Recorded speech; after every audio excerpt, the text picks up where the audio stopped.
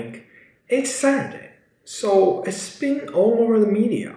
Basically, numerous accidents has occurred either as a result or directly related to people playing this new game, Pokemon Go.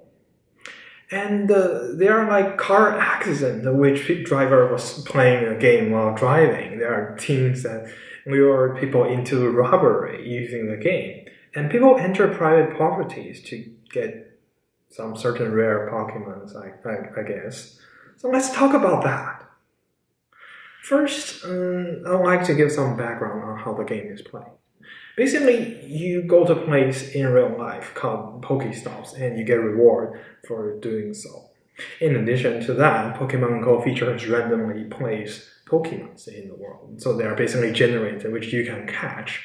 And they sometimes spawn inside weird places. To be fair, you don't need to be exactly on the spot to catch them. For example, if it's in people's backyard, it can be still reached outside.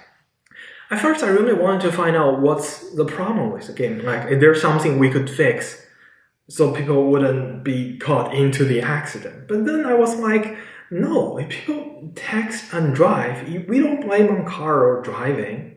If people have been stabbed to death, which is sad, but we don't blame the kitchen knife. But then I thought, wait a second. We do take great care with things like cars and knives. You need a license to drive. But is Pokemon Go a good thing, like cars and knives? I think the answer is yes. Because Pokemon Go made people play outside. Isn't that what parents always wanted?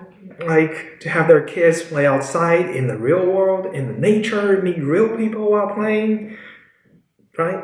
And people learn stuff too. Because the Pokestop they place in real life locations are interesting things. For example, a sculpture on the street corner that you walk by every day, but you never notice what it's about. You never bother to read the plaque or anything. So this is what I'll conclude with. Pokemon Go or games like it is a new thing that we need to learn how to do.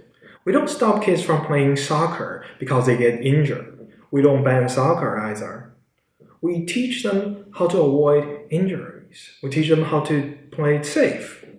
For Pokemon Go, I think we should teach people to be careful to their surroundings while playing. And people should know when to let go and not entering private properties, etc. One last thing, apparently there has been fake news going around. Link in here or down in the doobly-doo. So be careful out there, okay?